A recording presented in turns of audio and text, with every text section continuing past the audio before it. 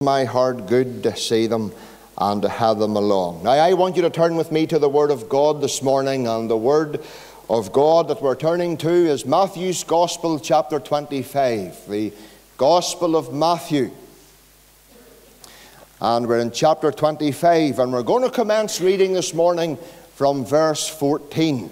The Gospel of Matthew, chapter 25 and verse 14. And the Lord Jesus is speaking. And in verse 14 of Matthew 25, he says, "For the kingdom of heaven is as a man travelling into a far country, who called his own servants and delivered unto them his goods. And unto one he gave 5 talents, to another 2, and to another 1, to every man according to his several ability. And straightway took his journey. Then he that had received the 5 talents went and traded with the same, and made them other 5 talents. And likewise he that had received 2, he also gained other 2. But he that had received 1 went and digged in the earth and hid his Lord's money. After a long time the Lord of those servants cometh and reckoned with them. And so he that had received 5 talents came and brought other 5 talents, saying, Lord, thou deliverest unto me 5 talents. Behold, I have gained beside them 5 talents more. His Lord said unto him, Well done, thou good and faithful servant. Thou hast been faithful over a few things, and I will make thee ruler over many things. Enter thou into the joy of thy Lord. He also that had received 2 talents came and said, Lord, thou deliverest unto me 2 talents. Behold, I have gained 2 other talents beside them. His Lord said unto him, Well done, good and faithful servant. Thou hast been faithful over a few things. I will make thee ruler over many things. Enter thou into the joy of the Lord. Then he which had received the 1 talent came and said, Lord, I knew thee that thou art an hard man, reaping where thou hast not sown, and gathering where thou hast not strawed. And I was afraid, and went and hid thy talent in the earth. Lo, there thou hast that is thine. His Lord answered and said unto him, Thou wicked and slothful servant, thou knewest that I reaped where I sowed not, and gathered where I have not strawed. Thou oughtest therefore to have put my money to the exchangers, and then at my coming I should have received mine own usury. Take therefore the talent from him, and give it unto him which hath 10 talents. And we know that the Lord will add his blessing to the reading of his own precious truth. There are 2 verses of Holy Scripture this morning that the Lord wants you to take into your mind. There's 2 verses of Holy Scripture this morning that the Lord wants you to really take into your heart. There's 2 verses of Holy Scripture this morning, child of God, that he wants you to bury deep within your soul. Because these 2 verses don't only talk to you, and they don't only talk to me, but these 2 verses this morning talk of us. Those of us this morning who are saved by grace. Those of us this morning who are washed in the blood of the Lamb. Those of us this morning who are born again of the Holy Spirit. These verses don't only talk to you and talk to me, but they speak of us. The first one, 2 Corinthians 5, verse 10. Listen carefully. For we must all appear before the judgment seat of Christ. Then shall everyone receive of the things that has been done in the body, according to that has been done. Let me repeat that. For we must all, child of God, this speaks of you. It speaks of me. For we must all appear before the judgment seat of Christ. And it goes on to say that everyone, nobody excluded, everyone shall receive of the things that has been done in the body according to that which is done. Now that's the first verse. For we must all appear before the judgment seat of Christ. Now what's the second verse? The second verse is Romans chapter 14 and verse 12. Now you ready for this verse? Here's the verse. For we shall give an account of ourselves to God. Now I have misquoted that. I apologize. Here's the verse. So then every one of us shall give an account of himself to God. Let me repeat that. So then every one of us shall give an account of himself to God.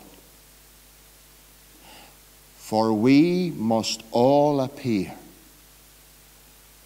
before the judgment seat of Christ.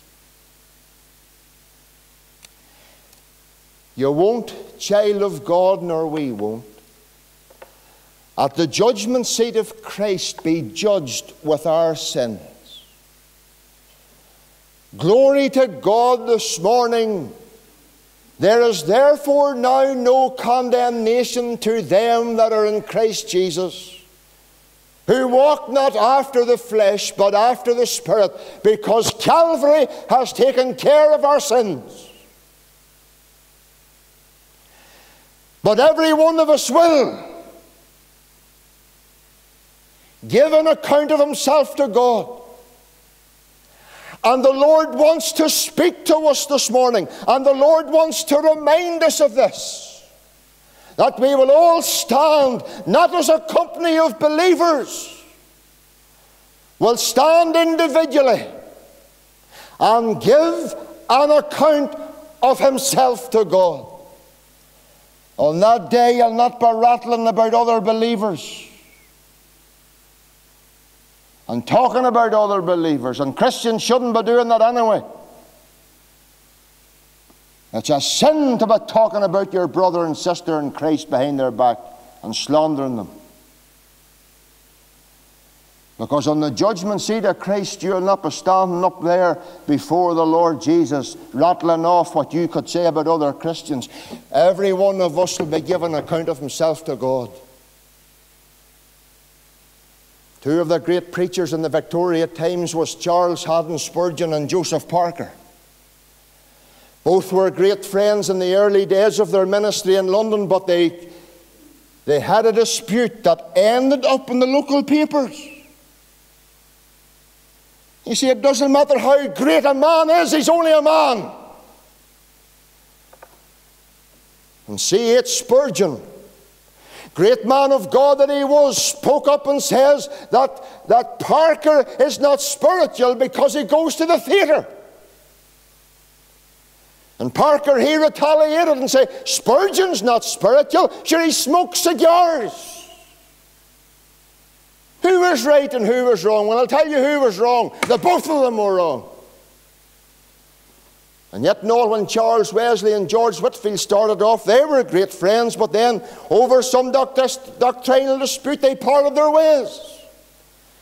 One man said to Charles Wesley, or John Wesley, do you think you'll expect to see Whitefield in heaven? Oh, he says, Whitefield, George Whitefield, I'll never see that man. He says, I'll never see that man in heaven. He says, because Whitfield will be that close to the throne, covered with rewards, and he says, I'll be that far from the throne with nothing to give. And I think Wesley's approach was better. We won't be judged, child of God, according to our sins, but you will be judged, and I will be judged as to how we serve the Lord with the talent that He has given us. I want you to notice this morning in this parable, because the Lord, it's not my message, it's the Lord's message. And the Lord wants to speak to us this morning concerning this servant with the one talent. And I want you to notice first of all, and God wants you to look at him this morning and look at the privilege that he had. Look at the privilege. Verse number 15. Let's get down to it here. Verse 15. It says there, and unto one he gave 5 talents, to another 2, and to another 1. Now listen to this wee bit. To every man according to his several ability. What's the Lord wants us to see? The Lord wants us to see this. Listen, I'm going to give you something to do that you have the ability to do. The Master or the Lord give each person different talents. 1 5, 1 2, 1 1, because he knew what each servant was capable of doing. And you know, child of God, this morning, you know, whatever this talent may be, it may have seemed beyond them, but the Lord gave each person the talents that did not exceed their ability. The person's privilege. He was given the talent to use in service for his Lord, and to give something to his Lord when the day of accountability came. You see, the Lord this morning in this parable gave to this servant 1 talent that he had the ability to use. Listen to me this morning. The man with the 1 talent was just as important as the man with the 5. Each person was given their talent or their talents for the sole purpose to use for their Lord's service. And as long as the Lord was away from them, that was the time that they were to use their talents. In other words, each person received talents so that they could give something to their Lord on his return. Now listen, child of God, with the ability comes responsibility. And if the Lord has given this man a talent according to his ability, then on his shoulders lay the responsibility to do with the talent that the Lord had blessed him with. I wonder this morning, is there someone here? And God this morning has revealed unto you the talent or the talents that he has given you. Perhaps somebody this week has been given a talent, or it has been revealed to them the talent that you have, so that you can use for the Lord's glory, that you can use in his service. And maybe this morning you feel incapable of using that talent. But listen to you. Whatever talent the Lord has given you, the Lord has given you the ability. Christians were not saved to sit in the pew. Every Christian was saved to serve. And I don't believe for one moment that there has never been a Christian saved that the Lord hasn't given them a talent to use.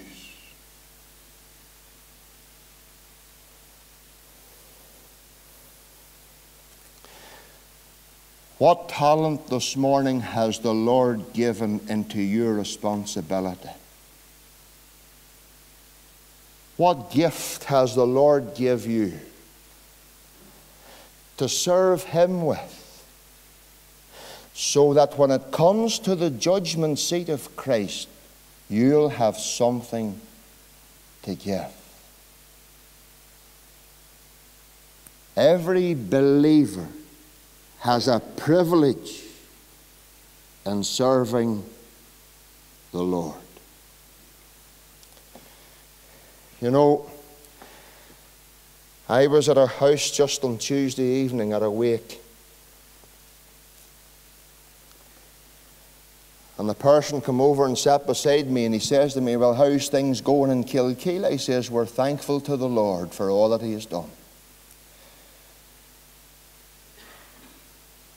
He says, "What's your young people like? Have you many young people?" He says, "We're blessed with young people." He says, "Do you use your young people?" I says, "We most certainly do use our young people. And it's always my goal to exercise whatever gift them young people have." And I says, "We are blessed with young people who has gift, and we're blessed with young people who use their gift. And we're blessed with a lot of people in this tabernacle this morning who use their gift." You know, that gift this morning is not all about preaching.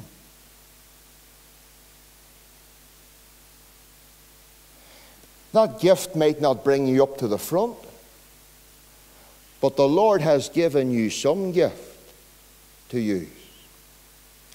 I remember 2 years ago now, I done perhaps one of the biggest missions I ever done. It was for Lurgan Baptist at Grace Hall.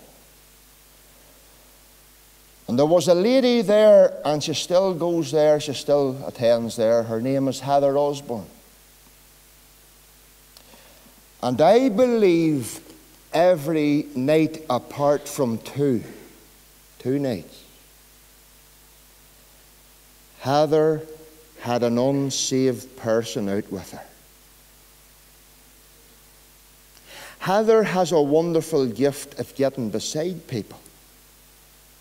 Heather has a powerful gift. I'll tell you, she's the closest thing to an angel if you know her. She has this powerful gift of winning people over with her personality. In fact, she had one lady with her who they never thought would have ever been in a gospel meeting. But that's the gift God has given Heather to use. And when we're on the subject, child of God, when was the last time you brought someone to a gospel meeting? And I'll tell you something about Heather Osborne. Do you see, when it comes to the judgment seat of Christ, she'll have more to hand the Lord than what I'll have.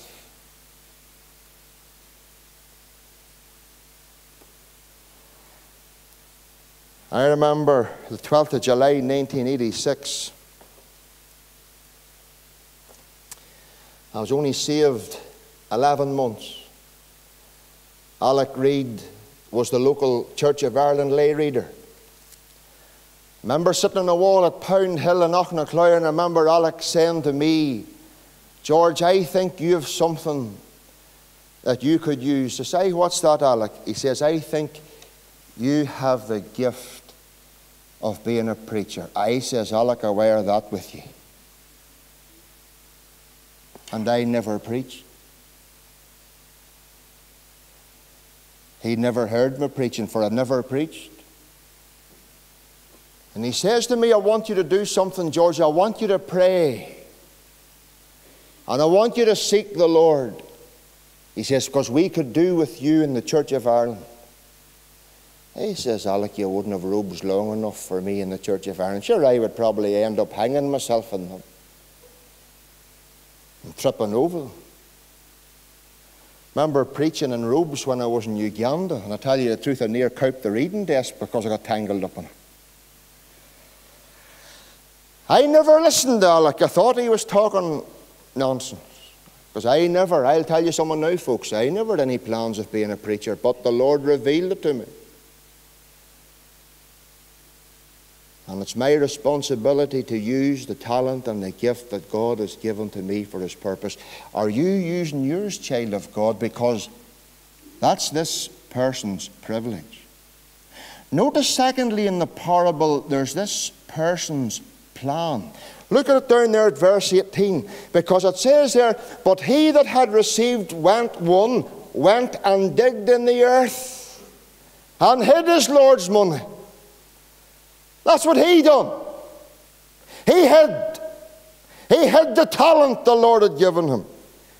He hid the gift that God had given him. Tell me this, child of God, are you hiding your talent this morning? Are you hiding your gift? You're failing to use it. Failing to use it. This boy buried it rather than banked it.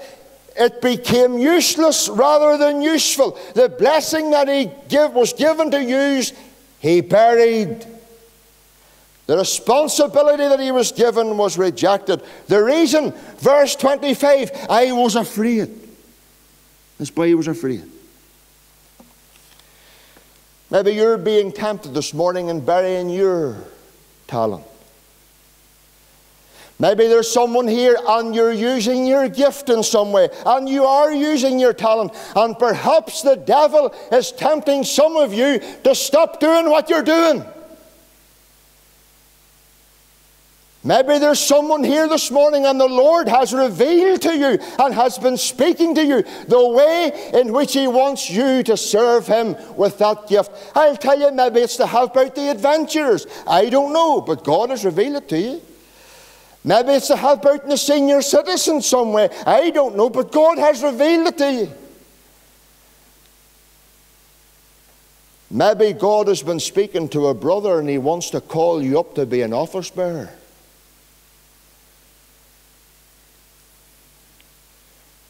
And maybe that's this morning God's message to your heart. Listen, I want you to step up to the mark, because this is the way I want you to serve me, and I've given you the ability.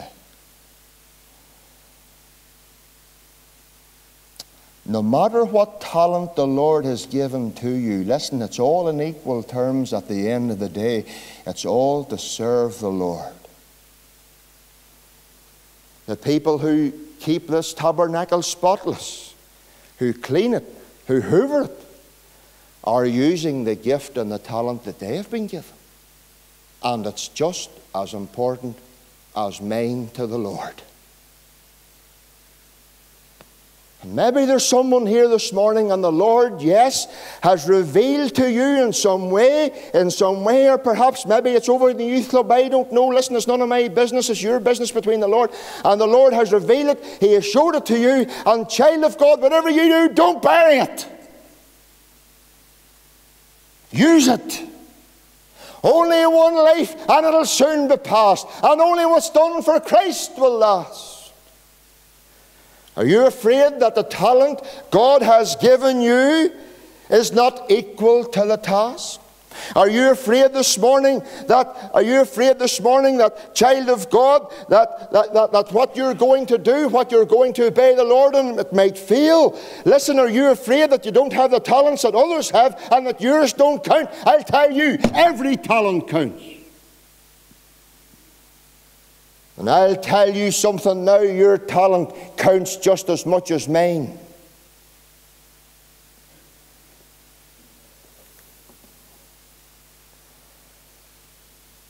And if there's someone here this morning and the old devil's been at you and he's been annoying you and you feel like throwing the towel in as to what way you're serving the Lord, I'll tell you, don't you give up on it. The Lord has given you that talent. The Lord has given you that responsibility, not for others to do it for you, but for you to do it for the Lord. This person's privilege, this person's plan. And this is what the Lord wants to say to all of our hearts. It's a sin if you fail to use your talent. We come to the final point this morning. It's a sobering one. There's this man's predicament. This person's predicament. You see, this man in verse 19, if you look at it, he's been called up to give an account of the talent that he was given with.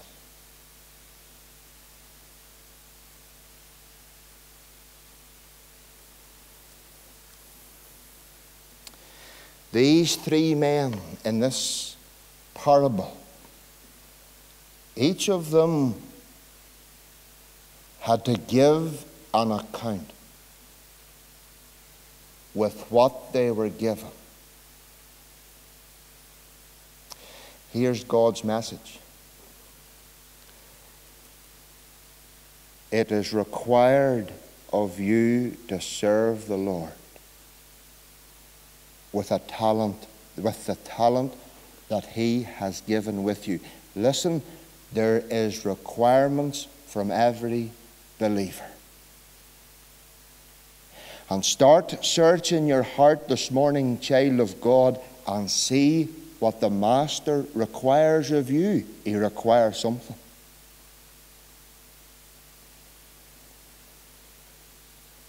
He requires something. I remember a preacher walking past a door one day, and he tells the story of hearing an old lady praying.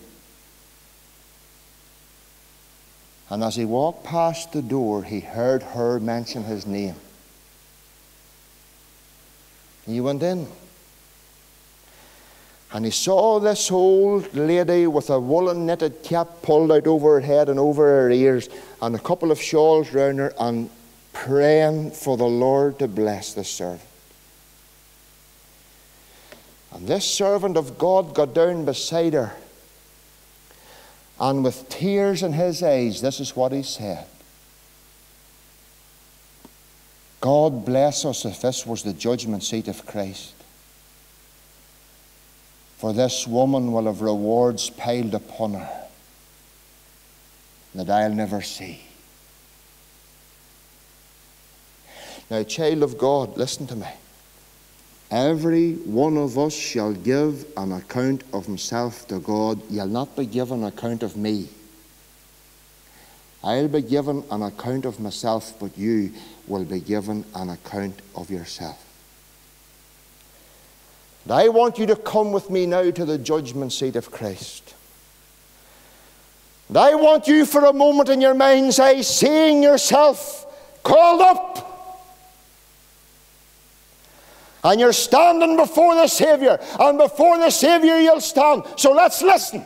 Let's listen. And I'm your pastor, and it's my responsibility to bring to you this morning the message the Lord has given to me. Immediately after the rapture, there's the judgment seat of Christ that takes place in heaven. And you'll be called up. And the Lord will have His hands out. And you'll see the print of the nails. And you'll see the wounds. And those hands will tell you what the Lord has given you and what He's done for you and how He suffered for you.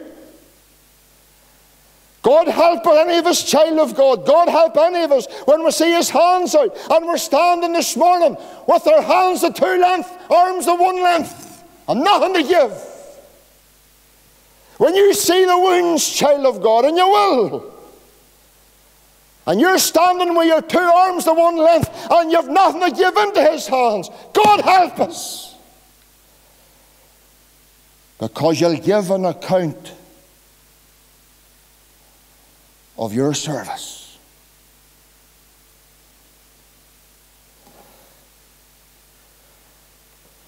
And I'm telling you, I was at a funeral last Tuesday. The place was packed with unsaved. And the minister stood in the pulpit, and it was waffling from start to finish. He had nothing for the people. And God help him in the day when he stands before him, as if he was ever saved in the first place. For many of the way he was waffling, it was hard to figure out if he was or not. And that's why, friends, I stay as close as I can to this Bible. For every time I preach the gospel, every time I minister his word, and it doesn't matter where I am, I know I'll give an account. And I want to give something into my Saviour's nail-pierced hand when it comes to the day. Shall I empty-handed be, when before the crystal sea I shall stand before the everlasting throne? Will I hang my head in shame as I answer to my name, with no works that my Redeemer there can own?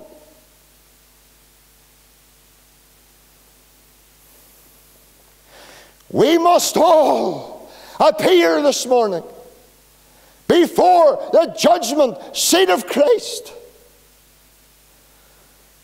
That every one of us will receive the things that have been done in the body. And so then, every one of us shall give an account of himself to God.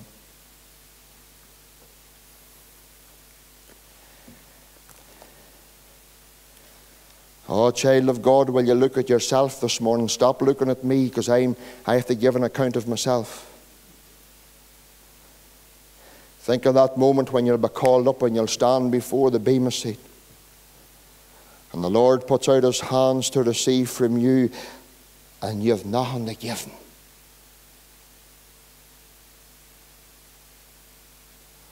Oh, you've lived for the things of the earth. You've lived for this and you've lived for that. But we're told in Scripture that all these things will burn up like wood, hay and stubble.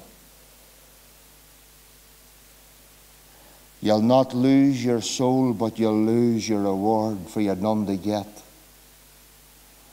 There is requirements from us. Requirements to be met. And there are rewards to be made. Let us strive to hear the well done, good and faithful servant. And as we read in Ecclesiastes chapter 9 and verse 10, whatsoever your hand findeth to do, do it. Do it with all your might. The Lord's message this morning, the Lord wants to remind us what is awaiting up the road. And we've only one life, and it'll soon be past, and it's only what's done for Christ will last. Will you hang your head in shame when you answer to your name, when you have nothing to give him? Oh, you'll be saved. You'll be saved, Dory. But the shame that'll cover you in the light of his glory, and the shame that will cover all of us if we have nothing to give him, will be one of terrible experience. Every one of us shall give an account of himself to God. Let's labour for the Master from the dawn till setting sun. Don't bury your talent. Use it. God bless you. 429 is our closing hymn. Work